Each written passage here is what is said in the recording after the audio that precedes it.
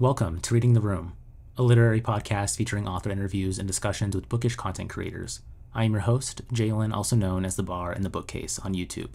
Today I am joined by Andrew Ridker, author of Hope, available now from Viking. Andrew Ridker was a new-to-me author, and I saw the cover of this book floating around on Instagram, and I was instantly intrigued by it. And I'll let you Google, or if you're watching this on YouTube, see on the screen what this cover looks like.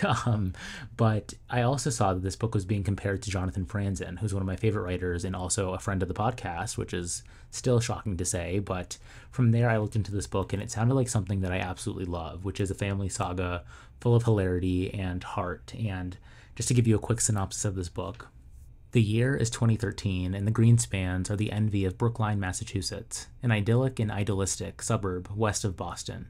Scott Greenspan is a successful physician with his own cardiology practice. His wife, Deb, is a pillar of the community who spends her free time helping resettle refugees. Their daughter, Maya, works at a distinguished New York publishing house, and their son, Gideon, is preparing to follow in his father's footsteps. They are an exceptional family from an exceptional place, living in exceptional times. But when Scott is caught falsifying blood samples at work, he sets in motion a series of scandals that threatens to shatter his family. Deb leaves him for a female power broker, Maya rekindles a hazardous affair from her youth, and Gideon drops out of college to go on a dangerous journey that will put his principles to the test. From Brookline to Berlin to the battlefields of Syria, Hope follows the Greenspans over the course of one tumultuous year as they question and compromise the values that have shaped their lives.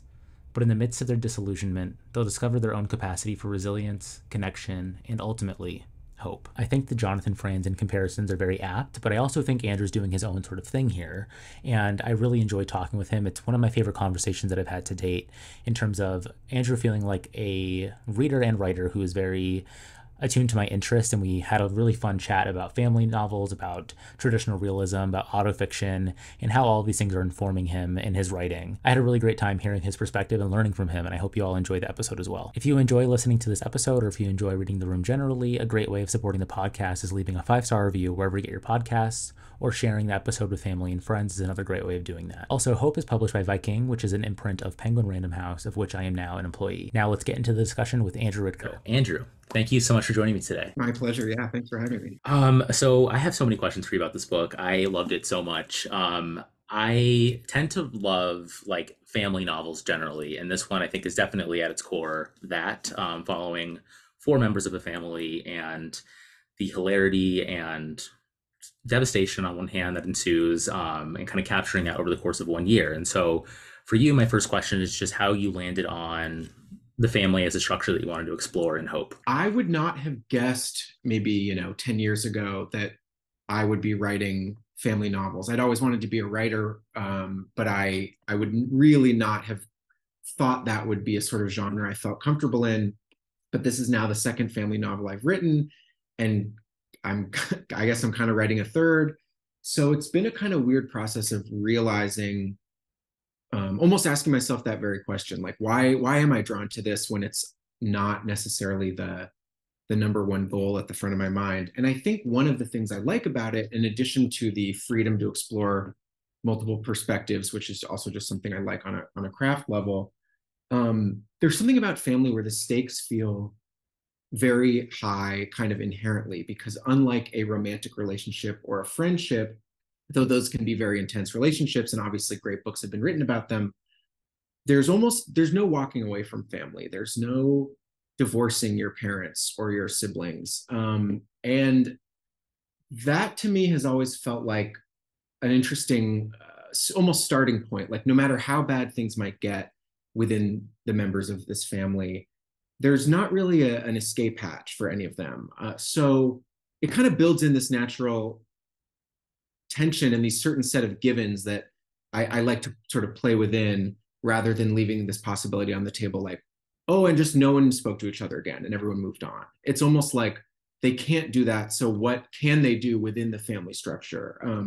I'm from a very tight-knit family, and it's wonderful, and it's also very stressful. And that feeling of trying to like get out of the family or define yourself separately from them, or separately from how they see you, is a big preoccupation of mine. So the book, as you mentioned, it's like divided up into these individual sections where it is a family novel, but it's also about like a a broken family in some ways. So the chapters are sort of distinct, and I like that tension too. Of it's about a family, but they're kind of there's the pieces of their story aren't like 1,000% integrated. There's a little bit of fracture between them.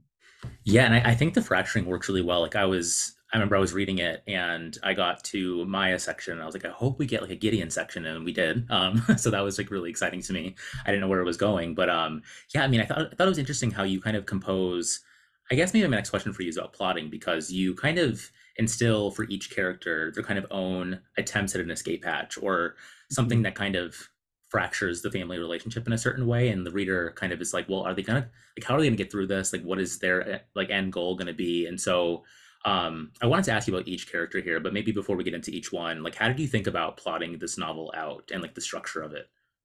Yeah, that's a great question. I knew pretty early on. I think like early on in writing a book, you make a couple decisions that, for better or worse, end up sticking with the book because you need some limitations to work with it. So a lot of those times those decisions are about structure, and in this case, it was about for some whatever reason I got the idea early in my head. I want this to be structured like a relay race with each character sort of holding the plot baton for 80, 90 pages and then passing it to the next character. And that created both a sort of built-in chronology, but also, these like challenges and limitations and opportunities to say, okay, this plot point has to happen here, but has to be from this person's perspective, and how would that change depending on the order of these characters? So it's really just in some ways like an organizing principle, but one that sort of thematically fit for me.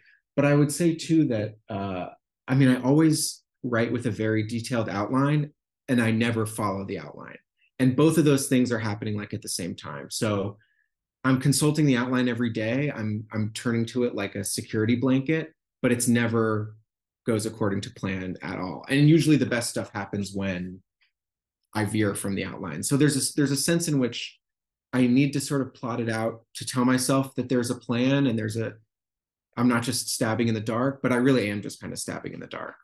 So certain plot points like the father Scott's medical scandal were sort of there from the jump, but how his kids would react or how his wife would react and what the chain reaction would be was much more a process of discovery. I feel like if I looked up the original draft of the outline, it wouldn't resemble this book very much, or you'd be like, oh, that's weird. That's like same characters but like different story.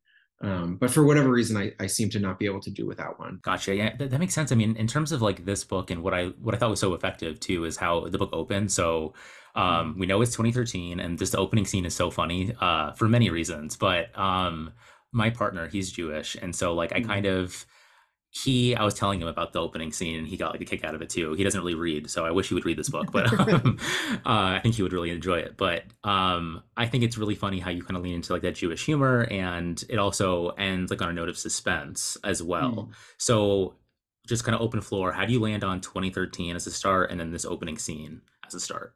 Yeah, absolutely. So 2013, it was an interesting decision because my previous novel had been written it's set in about the same time, 2012, 2013, 2014, but it was being written pretty close to those years. So there was a sense in which I was trying to I got very hung up on this idea of like writing a very zeitgeisty novel that would like be about the moment and sort of touch on all these very particularly contemporary issues. But then, it takes 2 years, 3 years more to write a book. It takes 1 year, 2 years to get it published, maybe more. And by the time the book came out, we were living under Trump, and the entire cultural, political space had changed. And this thing that I had intended to be very of the moment felt almost like instantly dated in that uh, the sort of violent shift from Obama to Trump gave shape to the Obama era and allowed us to see it in a way that might usually take more time to sort of be like, oh, what was the last decade about? But with such a violent shift, it just was thrown into contrast and became more visible. So this time around, I was like, I still want to write about that time, and I can't write about the times I'm in, which was Trump, COVID, racial justice protests, Me Too, like so much upheaval was happening every day that I was like, I don't really feel like I have a good grasp on this moment. And I'm still interested in the Obama era, but I'm going to be able to do it now with the sort of historical hindsight. And I can say, okay, I'm not writing about right now, I'm writing about 10 years ago, and I have the benefit of perspective. So what was different then? But also what was going on then that maybe I missed that could have led us here? I wrote a chunk of the book in my hometown of Brookline, Massachusetts, where the book is set under quarantine during COVID in the early months, and feeling like I'm here living in my childhood home again for the first time since I left for college, but in a very different world. The last time I was here, I was 17 or 18, and Obama was president, and things felt optimistic. And now I'm here again, and you can't go outside without a mask, and your people are like scrubbing their groceries and all this stuff. So a big part of it was like, okay, what was happening then that I missed, and how can I write my way out of quarantine and into this recent but sort of also distinctly historical moment? And I picked 2013 in particular because it felt like that moment in Obama's second term where the optimism that has propelled him into office is starting to wane. So it's not like 2008 and everyone's like so excited and bright, but it's also not 26, 14, 15, 16, and we're staring down like this potentially disastrous election. It's this kind of tipping point where the hope is starting to curdle a little, and that felt like it fit for this family who everything's worked so well for them up until this moment, and they're going to start collapsing as well. And as far as that opening scene goes, yeah, I guess for context, I should explain like there are these things I wish I could take credit for making them up called hunger banquets, where it's a dinner party and everyone draws a card and you're divided up into a high, middle, or low income tier, and you also have a little character, and you basically perform this dinner party as anything from an American business person in the high income tier to a Haitian rice farmer, for example, in the low income tier. And depending on what tier you're in, that affects how much food you eat, where you get to sit. Do you get to sit at a table? Do you have to sit on the floor and eat with your hands versus using utensils? And it, to me, is such a quintessentially Brookline, Massachusetts thing. Even though it wasn't invented there, there's this sense of like, I mean, we did this as kids, or my school did it. I remember that, they set up the cafeteria and everyone drew cards, and it was meant to illustrate, inequality, the lottery of birth. But it's also kind of absurd. It's like we're all just these suburban kids pretending to be like poor from other countries and acting as though we can't just go to the vending machines after the hunger banquet's over and like get some Doritos if we're still hungry. So I don't know. There was just something about that attempt to do something good in a slightly absurd comedic way that felt very Brookline. It felt very sort of the corner of Judaism that I'm from, of this sort of like reform, social justice minded, Jewish thing. So it all really just felt like, if I'm going to introduce, a reader to these characters, let's meet them in their natural habitat, which is going to be like a petty but well-intentioned and kind of inappropriate and kind of absurd social justice dinner party. It just kind of like hit I'd actually been trying to write it for a long time, and I had a previous abandoned project where there was a hunger banquet. I've been like trying to use the hunger banquet for a very long time, and I finally sort of found its place here. Yeah, and when I think about it now, it feels kind of like its own contained short story, but then it does set up like the rest of it. It was really fun to read. And the woman who draws the card of the Haitian rice farmer, she brought a babka, and at the end, she she wants it back because she didn't get to eat it at the dinner, which is funny. Which I saw was a question on this card that came with the book. Really funny. So going from there, we are introduced to Scott and his drama, the medical scandal of falsifying blood samples, and the reasons for him doing that, despite being established in his career. And so for Scott, which is my partner's name as well, which is fun, I'm just wondering, so where did that plot line come from? And a related question, his mom, who is like maybe my favorite character in the book, Marjorie, like how did all that start for you in this book? Yeah, I So my father, like the character Scott, is a cardiologist. But so I sort of grew up hearing about different forms of, research scammery that would take place in his sort of universe. And it always interested me because I don't know. I mean, I just grew up around a lot of talk about like clinical trials and pharmaceutical trials. And it had never occurred to me until I started hearing these stories from him that like there were all these opportunities for graft and sort of cons within that structure, but that it was a kind of unusual structure.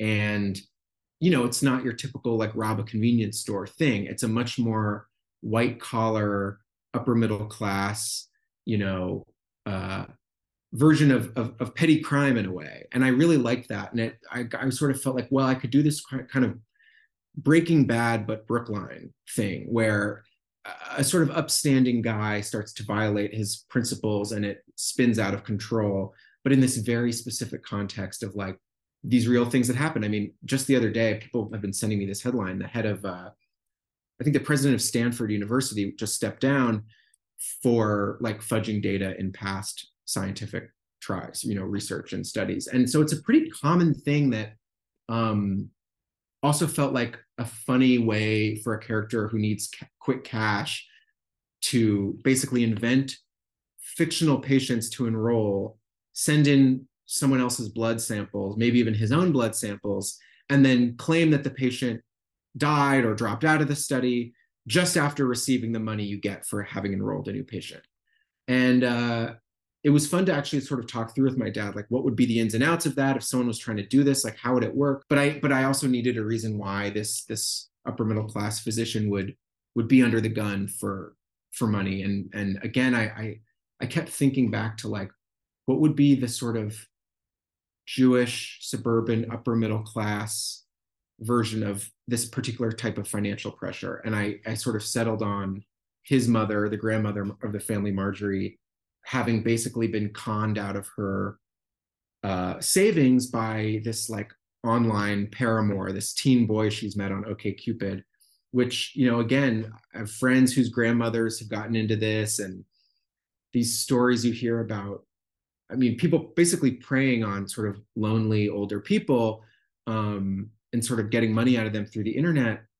It just sort of felt like a perfect motivation for Scott to violate his ethical principles, because he's someone who has lived a just ethical life his whole life and been rewarded for it. And now suddenly he needs this money to send his mom to this retirement community. And that's what prompts him to sort of break the rules. But to himself, he sort of justifies it as like, I'm just trying to be a good son.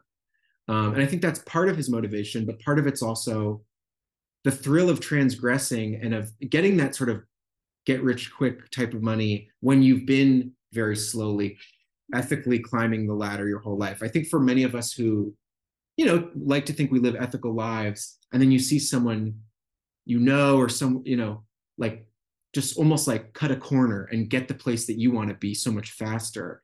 It becomes so tempting to think like, well, why? I'm always doing everything right. Like, surely I won't get caught for the first and only time I'm going to cut a corner. And then, of course, that's what happens to him. But there's just a lot of ways in which I could use, this very contemporary condition of old people getting scammed online and fuse it with this research scammery that I'd grown up hearing about into a very, again, sort of like Jewish suburban version of a crime story, basically. Yeah, I mean, that's something that's really interesting to me and that was really compelling because I haven't told you this, I don't think, but so I just started working in publishing last week, and before that I was a lawyer. And so we had, a lot of classes about like ethics and like hearing stories about lawyers that led ethical careers, but then they later in their career, for whatever reason, transgress or violate some ethical code or rule. And so it's just interesting to me to kind of see Scott, who seems like this very wholesome, like, very pure kind of character who makes this decision and why someone would do that. And it feels very, I guess, realistic and compelling and also funny with the Marjorie component going on there. And I mean, each of the characters here in the family all kind of have their own transgression. I'm realizing that I'm looking through my notes now, like what's going on in each of their plots. And so I guess carrying from there, well, actually, before we go into Deb, I'm curious just to talk about Marjorie a little bit more in terms of like how you wanted to kind of stick to this kind of realist idea, but also kind of lend humor. Like, was humor something that was difficult for you to craft in a novel, or does it come kind of like easily for you, do you think? Yeah, I mean, it comes pretty naturally in that it feels a little bit like a first language to me. I definitely grew up like, you know, I mean, watching The Simpsons, SNL, like Mel Brooks and George Carlin albums, like just a big comedy household. My sister and I both did improv. We're like co-writing comedy scripts right now together. There's just a lot of laughter, but specifically comedy, almost in the like the sense of the art form of comedy uh, in our house growing up, and that's something my sister and I like really share. If anything, it's more about making sure the humor's not trampling the higher goals of the novel, and serving them instead. Because I think the temptation to write like just a series of punchlines that like maybe make a reader laugh but don't get that person deeper, more deeply engaged on the character or story level, is not appealing to me. And I've read books like that before, where the first 50 pages I'm just cracking up and I think this is the greatest book ever written. And then after another 50 or another 50, I start to stall out and I'm like, it's like, it would be like watching a 3 hour stand-up special. You'd say like, okay, after a while you start checking your watch. And I think those two impulses, the sort of veneration of comedy as a way to reach people and amuse people and also sort of speak the truth in a sidelong way. My veneration of the novel as an art form are constantly, if not in conflict, then in conversation with each other. And it's often a balancing act of like how can I make this credible but funny? There's a lot of scaling back of ideas or cutting back for just that reason you mentioned. That place of realism or like hyper realism where things are plausible but a little bit exaggerated is kind of where I like to live. And you can think of like a movie, Coen Brothers movies, like something like Fargo, where you're like, these characters are so real, this world is so real, but everyone's like a little bit keyed up into like a slightly absurd, to a slightly absurd degree. That's just the gray zone I like to live in. So if I need the characters to be believable as human beings, and then I need them to pick the most absurd out of the like five believable decisions they could make in a given moment. So that you're always kind of thinking, I don't know if that would happen or if I would have done that, but I can see how someone might have. And what if they did, or what if I did? What kind of situation would that get me into? So it's a way too of just kind of like keeping things grounded while asking these fun what ifs, like what we all could imagine getting scammed by like a romantic partner online, and we'd all like to think we wouldn't do it, but you just have that one. There's that small place in your brain where like, what if it's the 5% chance that it did happen to us? What kind of crazy position would that put us in, and would we do something even crazier to fix that? And that's just, I don't know. I don't know what to call it, whether, yeah, like hyper realism or something, but keeping it real while exaggerating it with humor too is just, it's like, that's the sort of aesthetic universe I want to create and live in, basically. Well, I think you're really successful in that front. And that's a place where I like to live as a reader as well, because I Mm. think the novel is such a capacious form that I think it kind of allows to like through, I guess, editing or just kind of figuring out those exact choices that you can make to kind of keep one foot in the realism, but the other one being entertaining or like having some sense of spectacle. Because I think this book, there's a lot that goes on, and it's really entertaining at the same time, even despite some really hard things that the characters go through. But that's what I think good novels are doing, or good films or what have you. But just good storytelling, I guess, is what I'm saying. Yeah.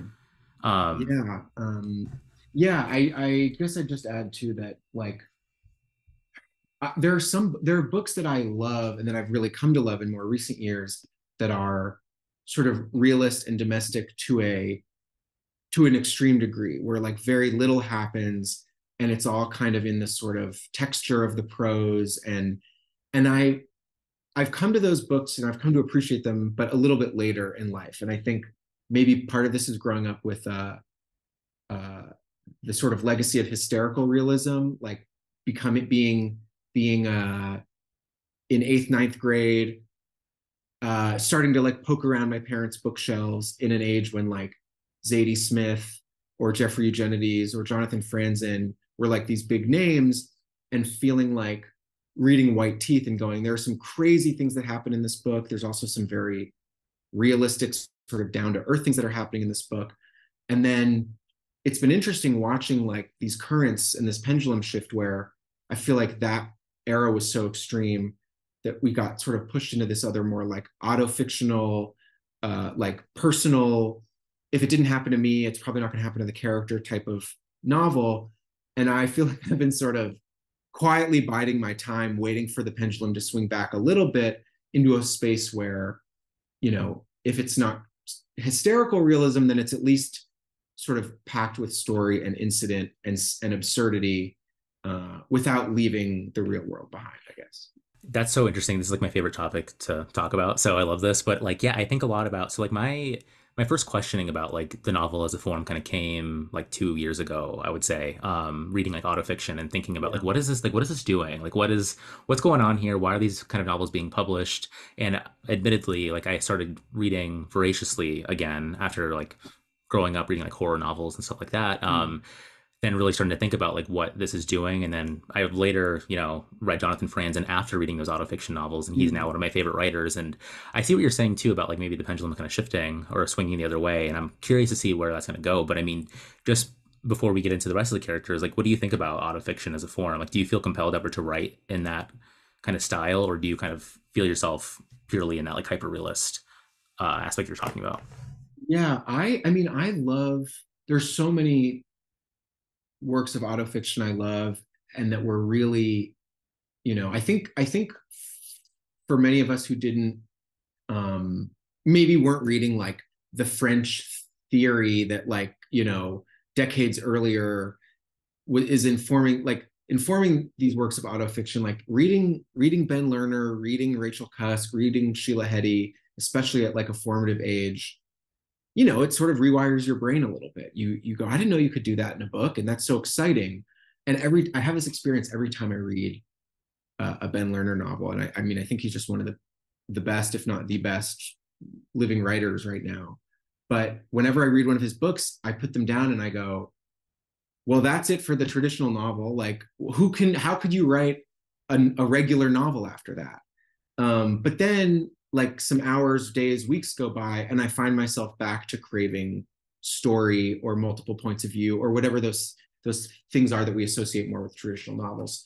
I also think there's a case to be made that the reason the novel has survived where other areas like classical music or dance or even like painting have sort of hit a little bit of a dead end is that it has stayed the same. And even with modernism and postmodernism, people are still writing novels in the mode of Jane Austen or Flaubert. It's not like you can't do that in the same way that if you just were painting people like John Singer Sargent, it wouldn't like shock the art, it wouldn't like move the art world in some way. I don't know. What I love about it is that it, like you said before, it's capacious, but it can also like weather these changes. So we can have, I mean, I'll read Ben Lerner or Sheila Heti or whoever and just love it. And then think like, but every book can't be this, because then we'd miss out on like some of the fundamental pleasures of storytelling. And I definitely probably wanted to be a Ben Lerner or something like that when I was younger, and just came to a place where I was like, that's not my strength. I like telling stories. I like multiple points of view. I like writing in the third person. And I also find myself like pretty boring. Like and I'm not saying that like autofictional writers, I think what they do best is take the things we see every day that are kind of mundane and make them artful. But I don't have the capacity to self mythologize very well. I don't go about my day thinking like, whoa, that's interesting. Like, what's interesting to me is something I'll hear third hand and then exaggerate 10 degrees and apply to a fictional character. That's what kind of gets me going.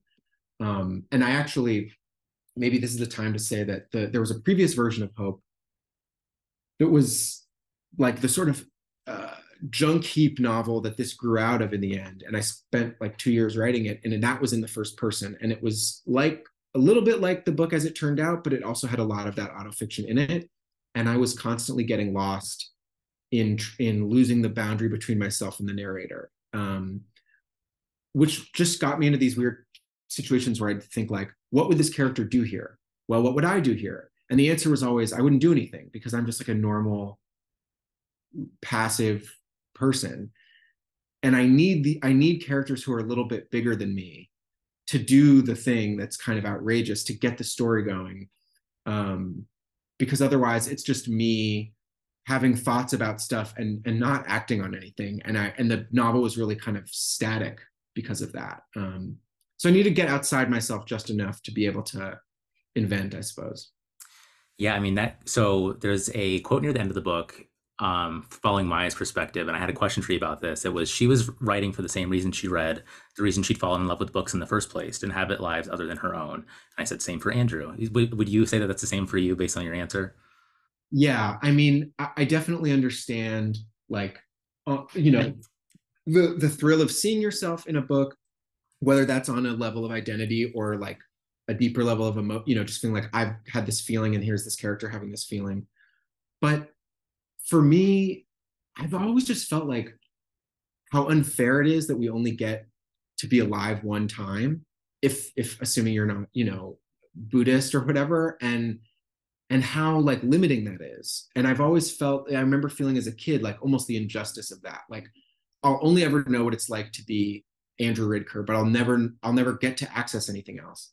And for all of the hype around, VR or immersive gaming or whatever, nothing can make you actually feel like what it's like to be someone else except a book, really. I mean, it like reading a novel, you take on the rhythms of these characters' thoughts and dialogue. There's something happens when you're reading it in your sort of head voice, and you really do become them a little bit. And I think there's a way in which maybe this is just like a less corny way to say, what they told us when we were kids of like reading is like a magic carpet to foreign lands or whatever, or your imagination is your passport. But I really do feel like it's this incredible opportunity to like what I've never had X experience. What happens what do you feel like when you get divorced or have a child or lose a child or any number of things that I might not have experienced in my life?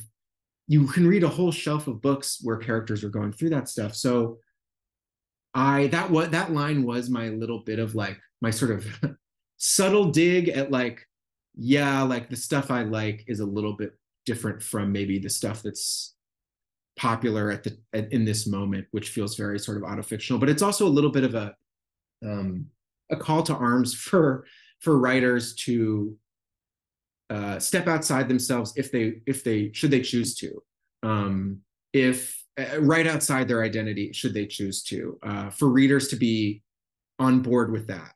There was some time 5 years ago where there felt like there was a little bit more policing going on of this question of like, should you write this, can you write that? And while I understand the concerns in a very real way, it was also, that line was also my way of saying like, look, I'm reading Anna Karenina, which has like I'm identifying with Anna for this reason, Levin for this reason. Like Tolstoy is sort of like Levin, but sort of different. But he's also writing the other characters, and I've always just loved the thought of the author as this god, kind of godlike figure, bringing these people into being, inhabiting them. And even though I love autofiction and first person writing in general, it I wanted I wanted to make my little, play for, hey, it's okay if you want to, and it's not just okay, it's kind of what like the history of fiction is based on. Yeah, I mean, just chiming on two things you said there. One being like just going to Ben Lerner again too. I read one of his stories in the New Yorker last year. I don't know if you read it. It was the one about the guy that chokes on like a piece of meat. Oh yeah, yeah. It's like an existential like crisis, basically, like Right. what that would feel like and thinking about his whole life.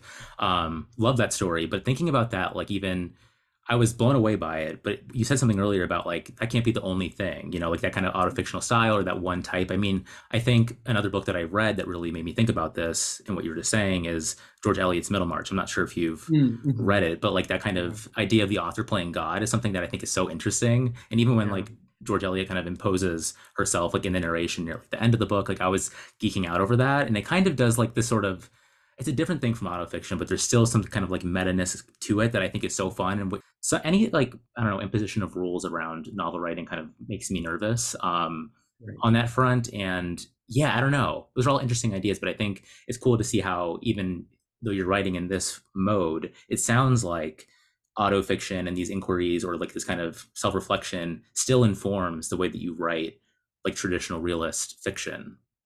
Would you agree with that? Yeah.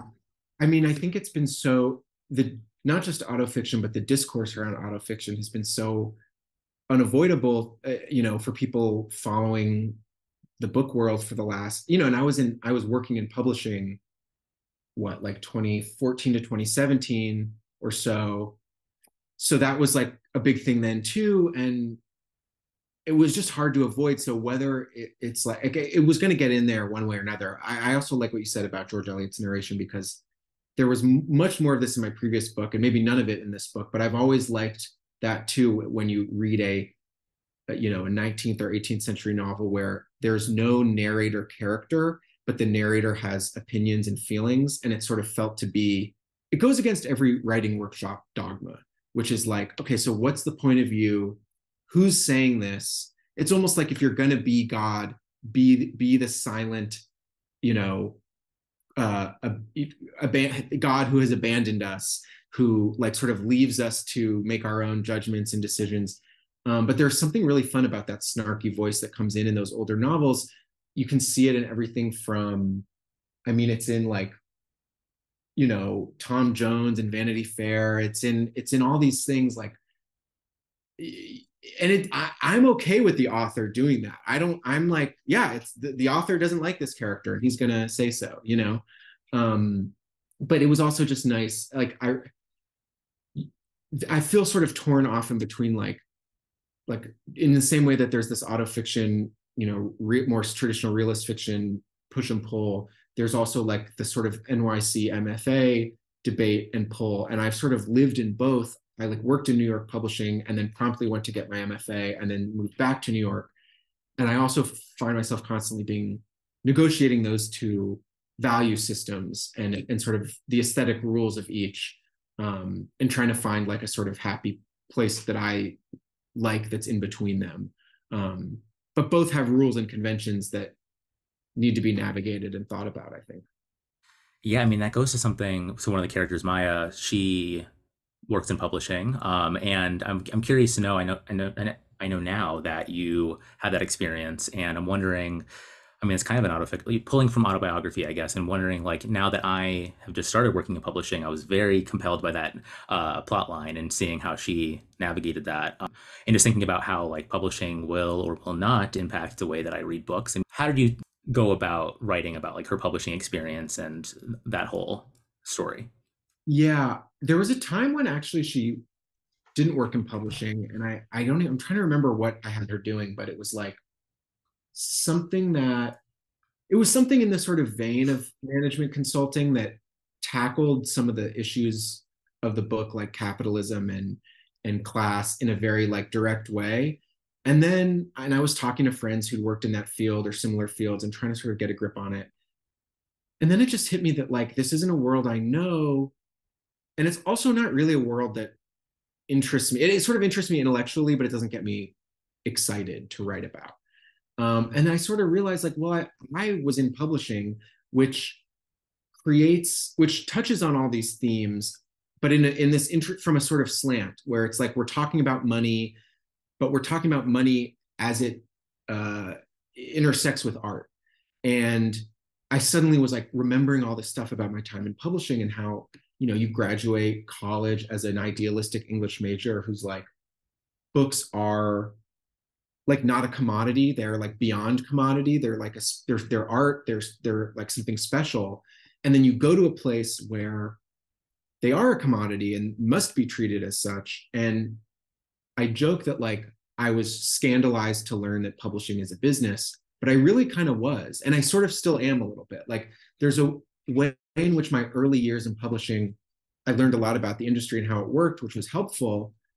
And then something set in where it started, I think, poisoning me a little bit, where I was trying to write a novel and work in this industry and talking about books in terms of how well they sold, or even what the reviews were, was sort of started to interfere with that blank creative space you need to be in. So it's been funny to be out of publishing now because there was a stretch of years where I could go into a bookstore and be like, I can tell you the story behind all these books. Like, this book's cover was a nightmare to get done because so and so worked on it, and then so and so, the author didn't like it, and they went back. Or I could say, oh, this person got that blurb because they knew so and so from grad school. You just get all these behind the scenes things that, again, for me early on were very exciting, and then also trying to be a writer at the same time started to like conflict. And now I have this sort of luxury, I guess, of going into a bookstore and not knowing anything, and getting to sort of encounter books without all that gossip and backstory, which has been nice for me. But yeah, I mean, I'd be curious to know, yeah, how you end up feeling about it, because I mean, it's almost like if you have to work in an industry, you should work in publishing, because you get to work with like the smartest, most interesting people that read like 5 books a week, and it's wonderful. And at the same time, you have to make peace with yourself up front that it is an industry. And I just really grappled with that. So for Maya's section, it was a lot about digging back into that experience, tightening some things about the publishing house where I worked to like a little bit of a degree, but keeping it grounded again in like real things that happened or almost happened. And just, I didn't want Maya to aspire to be a writer, at least not when you meet her. I felt like, the writer who's working in publishing as a day job, that was my story, but it's also a story that we've heard. I liked the idea in some ways that she actually kind of wants to be an academic. She wants to just like study literature. But selling literature and studying it are very almost opposite. Like in some ways, they're as close as two jobs can be and as far as two jobs can be. I would be actually really curious to see a conversation between like an English professor and a book publicist, because these are two people that spend all their days reading and thinking about books, but from like completely opposed angles. So yeah, I mean, if you can sort of like put a little shell around the idealistic reader in you that is sort of propels you through publishing without like losing that, I think that's probably the way to go. But for me, it became untenable, basically. Yeah, that's interesting. I mean, that's something I've been thinking a ton about, and even like with Gideon's sections, or his story about leaving college, and that making that big decision, how it's going to impact his family. Like for me, I left the practice of law, and it's very different, different narratives there. But like in terms of that, making those tumultuous decisions, I think that kind of dovetails there too. But I mean, what I try to do is like with this podcast, like talking to you about autofiction, like that brings me, that's like my heart. Like I love talking about books in this way, and I'm hoping I can keep this going to hopefully not have that zapped by like the capitalist force of book publishing. Going to Gideon, and talking more about just a novel as a form and his love for romance novels, I thought that was it was just so surprising and fun to hear. I don't know, just see that. I wasn't expecting it. A lot of this novel and the plot progression, I wasn't expecting kind of what you impose on these characters. But for Gideon, can you talk about his choice of leaving college, that plot line, and his like, adoration for romance novels and how that informs his character?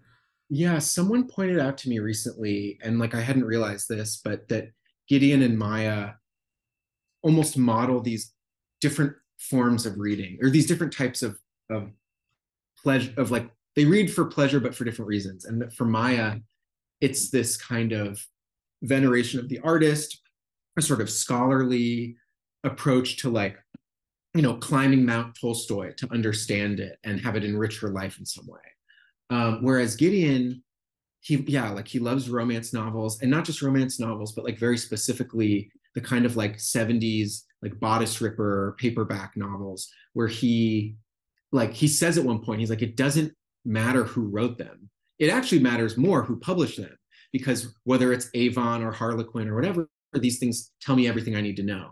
And they're these kind of opposite approaches. I think in my personal life, I'm on the Maya side of like, I probably value art and literature like too highly, and it's like the most important thing to me.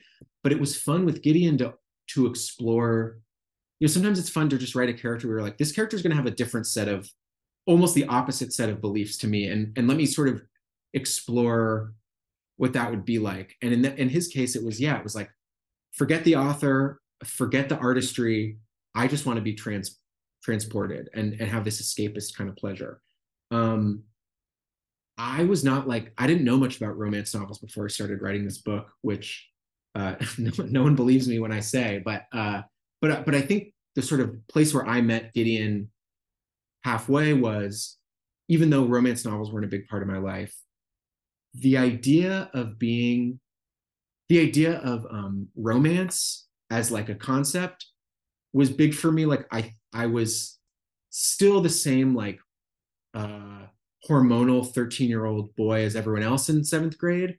But I remember thinking about girls at that time almost in terms of marriage more than sex, in this weird way of like, like I was always had this eye towards like finding a partner or like the one at this like very, very early age, because the idea of like romance separate and apart from dating or sex or hooking up always held this big appeal to me. So I sort of, there's a line I think where Gideon says, he had like his great fantasy involves this sort of binding himself to someone forever.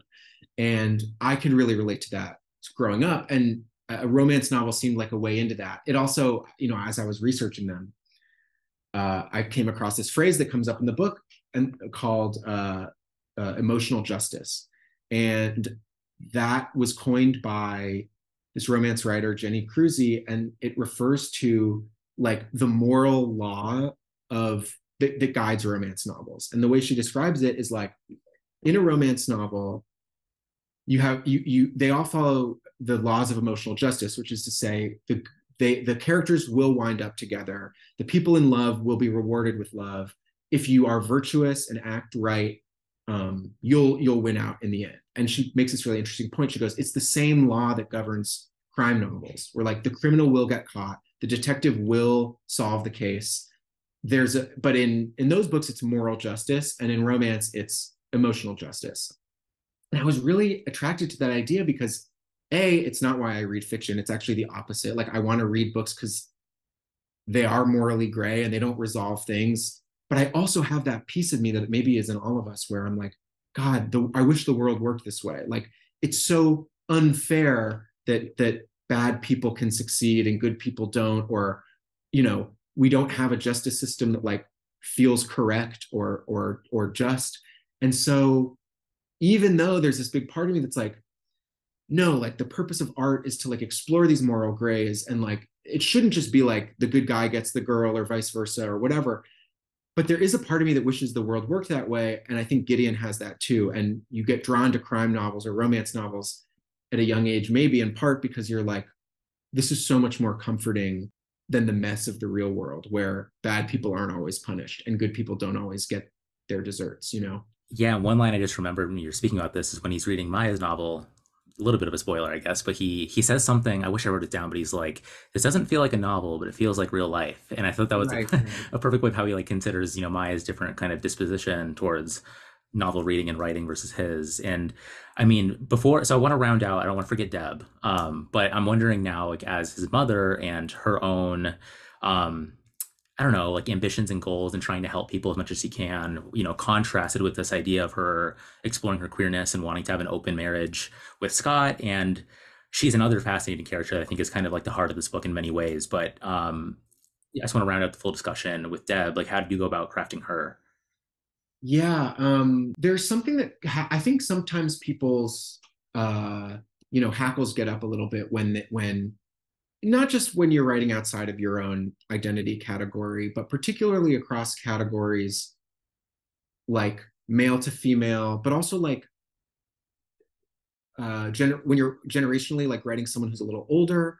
I think there's a sense that there's a natural fear or concern, like does he really know what that's like and what's that going to be like. And I certainly did research into like, you know, I read memoirs about women who sort of discovered a new side to their sexuality around middle age. Maybe they'd been married to a man and sort of started exploring something later on in life, because I wasn't telling a story about someone who's like identified as queer their whole life, or even really identifies as queer in midlife, as much as it is like, oh, there's just this thing that I'm finding out and I don't even know what to call it, you know?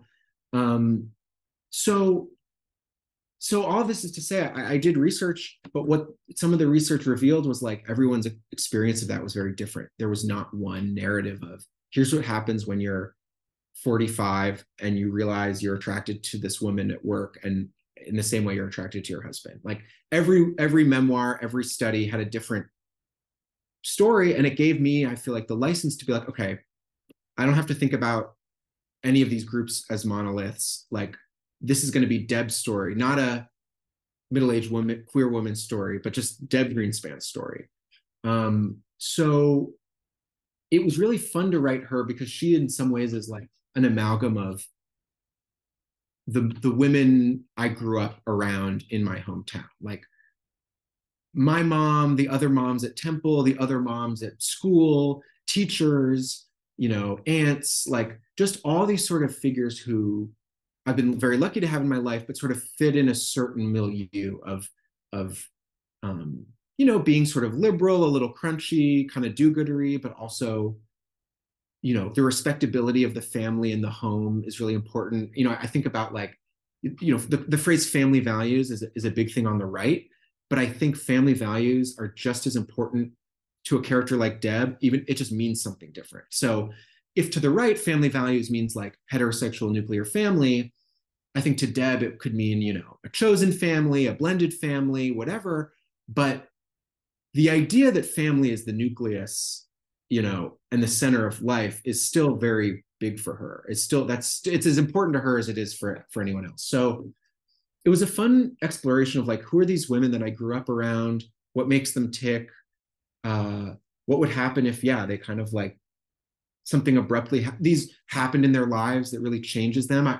There's a fantastic book I read called Don't Blame Us by Lily Geismer, and it's basically an academic study of towns like mine, like the suburbs of Boston, and basically why they came to be the way they are. And she talks about when feminism reaches the suburbs, a lot of women like left their husbands and either got partnered up with other women or just left their marriages in general. And it just seemed to me that like that was an interesting intersection of politics, personal identity, and also like social trends, like open marriages. I mean, like Bill de Blasio has an open marriage now. So it's like, it's is clearly not some vanguard thing that only, blue-haired polyamorous people in Brooklyn are doing. Like a lot of people open their marriages. So what would it look like for like very family value oriented type of suburban people to embark on that? And how much would be to explore sexuality? How much would be the just innate, like, I want to sleep with someone else that's not my spouse of 20 years? How much would it be, hey, there's this like something's in the air and it's almost like permission to explore? I just really like the intersection of all that. So yeah, I feel like I'm talking around the question a lot, but that's Deb to me. Yeah, no, she's so interesting, and I think it's interesting how you also kind of balance that with how those decisions. I mean, going back to the family as a unit, like you're exploring her very unique situation, but it's also interesting how you're kind of like imposing that on Scott, Maya, and Gideon, and how they all kind of like take that information in as well, and the different assumptions. Like Maya sees her mom at one point kissing a woman when she's younger, and she has no idea why. She thinks she's cheating on Scott, and she doesn't know the full situation, what's going on, and how that can affect a family. Like I think going back how you like always kind of go back to that family unit and how it always kind of works together is really interesting. Contrasting that with the goals that you have for the character is cool. Yeah, and like about that moment where she sees her mom. It's like, yeah, like she doesn't know that her parents have an open marriage, so she thinks the mom's cheating. But also, she finds herself being jealous of her mom because her mom is being kissed in this passionate way, and she's a high schooler that wants to be kissed in this passionate way. And it's like, and then it's like realizing there's sides to your parents that you didn't realize before, which is always jarring too. And so I sort of, one of the things about open marriage or exploring sexuality in this particular milieu was that maybe if this was set in Kentucky, it would be a case of the fact that Deb is experimenting with women that's the big deal. Like that's the thing we're all obsessed with and talking about in the community. But because it's progressive, or at least sort of self congratulatory, progressive Brookline, Massachusetts, no one has an issue, or at least wants to come off that they have an issue with the fact that she's experimenting with women. It's the fact that she's sort of breaking the sacred bonds of marriage, period.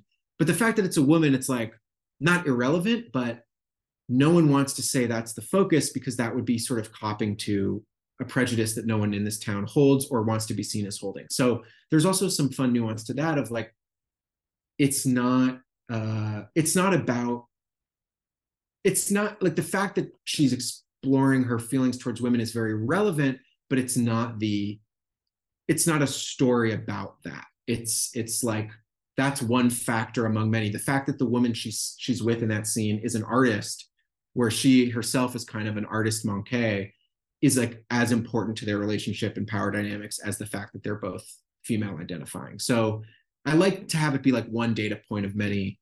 And again, writing across identity, wonderful.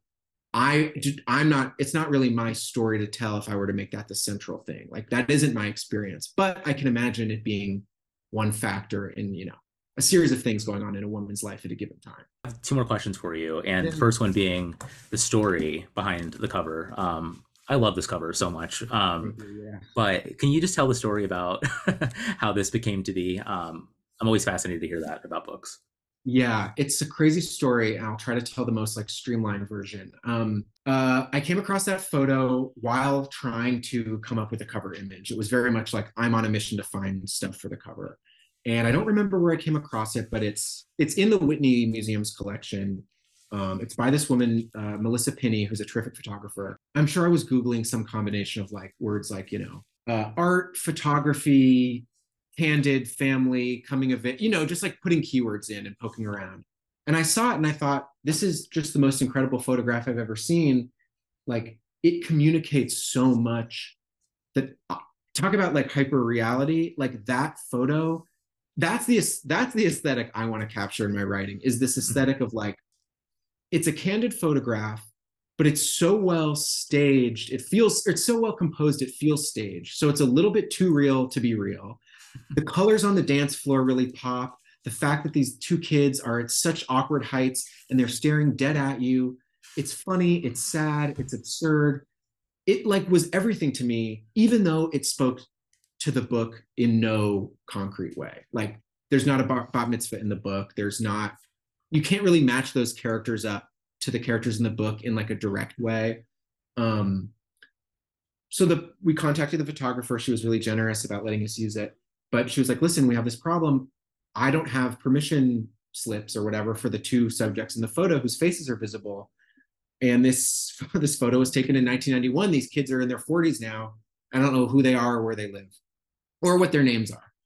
So it set off this crazy hunt of like people posting on Facebook and Instagram and emailing friends and family being like, do you know anyone who lived in Chicago in 1991 and might have been at a bat mitzvah at the Knickerbocker Hotel? And I mean, really, truly, one thing led to another. And within a few days, we had the full names, professions, emails of like the kids, now adults, in that photo. And it turned out that the boy in the photo now runs this massive, kind of famous legal cannabis empire in Chicago. And I like went to his website and I was looking at the brands of weed he owns. And I was like, oh, I have that one. Like, it was such a surreal thing.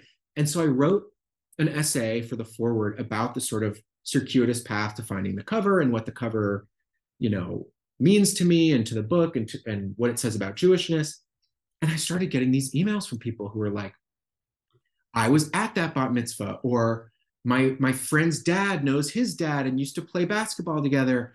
I got emailed by the woman whose bat mitzvah it was. She's not in the photo, or maybe I think she's the girl with the back to you, where it says a novel. And she was like, so you used my bat mitzvah photo. Let me tell you what was going on that day. And she told me a crazy story about everything going on in her life at that time. And it was this very sweet moment of like, it's rare that a cover comes out that well, but it's also just rare that like it starts to connect all these dots. And so many people have come up to me and been like, is that your bar mitzvah? Like, for a second, I thought it was mine. I've had non-Jewish friends be like, that looks like my cotillion dances, like I think it speaks to a sort of universality of experience. And it can be read as a very Jewish image, and it can be read as just like a totally universal adolescent, growing up type of image. And so I don't know. I also just, covers are hard. Two of my closest friends in New York are book cover design, are like quite well regarded book cover designers who have done like The Idiot and The Underground Railroad and the Girl with the Dragon Tattoo. And I used to sit next to them and watch them mock up covers. And so it's a process that I'm have a weird amount of investment and interest in.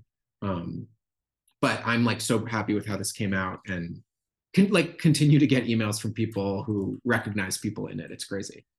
Yeah, I mean, I think it's so good. I mean, I think a lot about book covers, and it's been interesting now, like reading manuscripts and not having a cover and Right. realizing how Right. much a book cover like informs my read of a book. Like, I think it's so important, and that's a whole separate conversation. But I just Yeah. love like even how the title is working with the the picture and everything. It's just so Yeah. perfect. So I'm glad to have this on my shelves now. But last question for you: I ask every author, like anything you're reading now, any general book recommendations from this year, kind of open floor.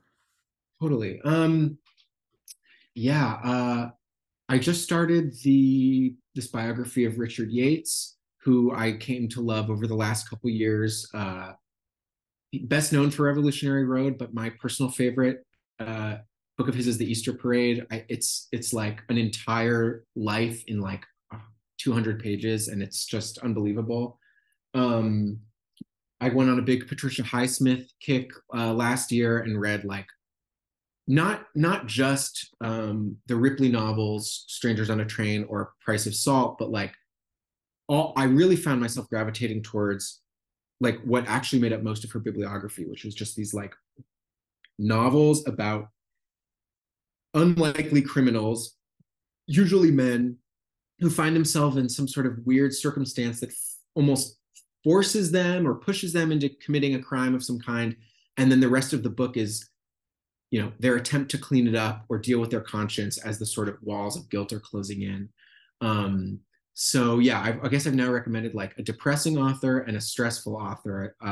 But those are like the experiences I often, sort of gravitate to when I read.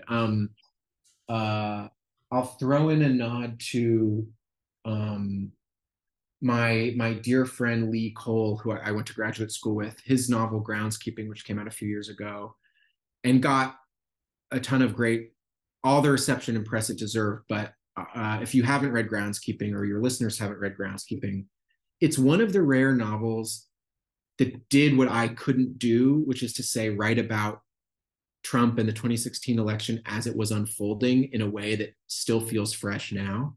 Lee is from Kentucky and knows the area really well and writes about what we might call Trump country in a very like sensitive and understanding way.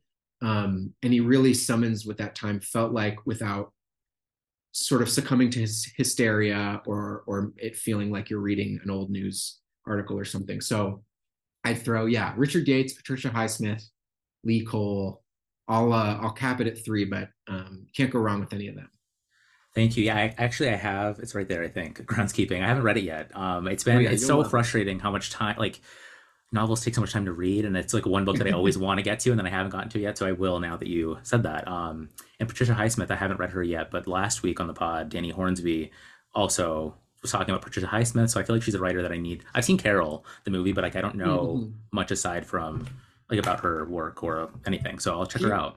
she's fascinating because she was just like a terrible person in like every Oh, way, but wrote she you can tell she just got like some evil in her, and that comes out really artfully in the books. I would check out Strangers on a Train, but also Deep Water, The Blunderer. Just like I could not put these books down. And again, it's not the detective solving the crime, it's the guilty party waiting to be caught. And actually, I'll say as one final parting thing, the scene in Hope where Scott gets caught and he's sitting into this kind of deposition, directly ripped from Patricia Highsmith. I was reading all these books at the time and going, Scott's going to get caught, but like, I don't read crime fiction. I'm not like, I don't know how to write like a police interrogation scene.